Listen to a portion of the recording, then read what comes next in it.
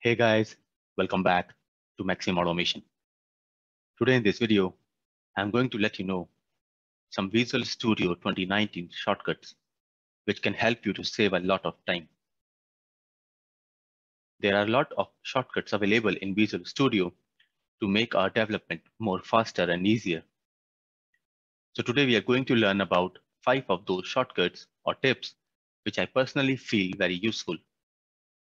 So let's begin with the tip number 1, that is Smart Line Break.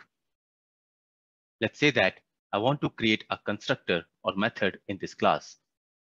So I'm going to type public test class. And then I need to provide the open and closing curly braces and have to update the indentation. After that, I have to move my cursor to the correct place to start writing the code inside the block. So instead of that, what I can do, I can go over here and press Shift plus Enter. Here you can see it automatically added the curly braces and moved the cursor to the exact position from where we have to start writing the code. We can use this shortcut for any kind of block. Let's say that I have to create an if condition. Then I can add the if condition and press Shift plus Enter. Here you can see that it created the curly braces and moved the cursor to the correct place. So you can do this trick for a method, class, or any kind of block. Now let's move to the next step. That is to create properties directly from the constructor arguments.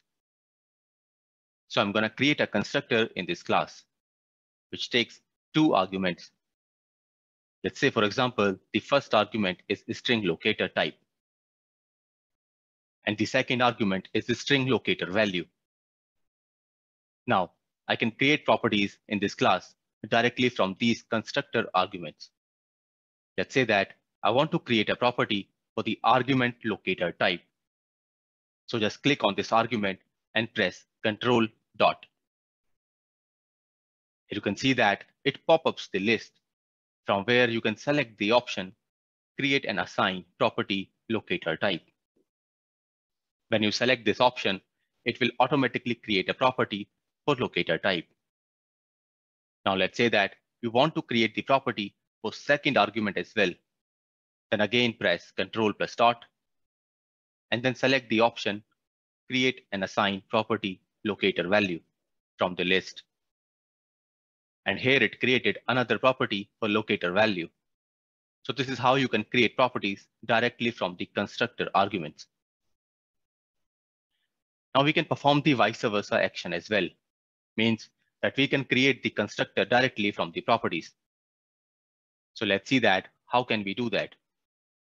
First of all, I'm going to create properties in this class. And here is the tip number 3, shortcut for creating properties. You can create the properties by typing keyword prop and then press tab twice. Here you can see that it created a property for us. Also, if you want to create a full property, then you can type prop full and then press the tab twice. Here you can see that it generated the field and the full property. So this is pretty cool shortcut to create the properties which can save a lot of time. Now let's go back to the tip number 2, where we can create the constructor directly from the properties. So I'm going to create 2 properties. One is for locator type, and then second one is for locator value. Now click on the property and then press Control dot. Then select the Generate Constructor Test class from the list. Here you can see that it created a constructor which takes the argument string locator type. Now again press Control dot on second property and then select the option Add Parameters to Test class from this list. Here you can see that it added one more parameter to the constructor for string locator value. So this is how you can create properties from constructor and vice versa. Now let's move to our tip number 4. That is to create a null empty check for an argument. Click on the argument and then press Control dot. Here you can select the option to add string dot is null or empty check. You can also add the is null or white space check based on your requirement. Once you click on this option, it will create a null or empty check for the locator type argument. And then you can write your own code based on your requirement. Similarly, you can add the null check for the other argument as well. Just press Ctrl dot and then select the add null or empty check option. So this is how you can add the null check for the argument in the shortcut. Now the next step is step number 5, that is add missing directives on paste. Let's add an object of iWebDriver in this class. And I have to add the openqa.selenium library to use this iWebDriver object. Now let's say that I have another class with me named as demo class. And in that class, I have to copy and paste the statement or logic from my test class. So if I copy this statement from test class to demo class, then you can see that this iWebDriver could not be found in this class because we have not used the openqa.selenium directive in this class. And we have to add that directive again and again on all classes.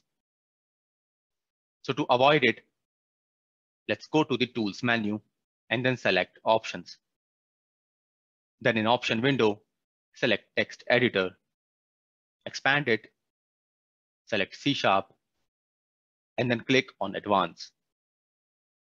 So if you scroll down, then you will find the option for add missing using directives on paste.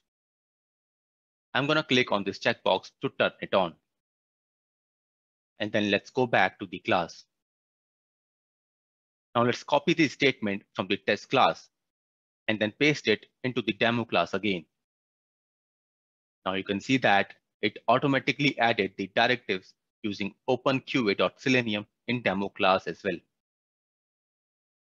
So this is how you can use the shortcuts or tips to make your development faster and easier. I hope you liked the video. Please like and subscribe to the channel. Also, please don't forget to click on the bell icon. Thank you.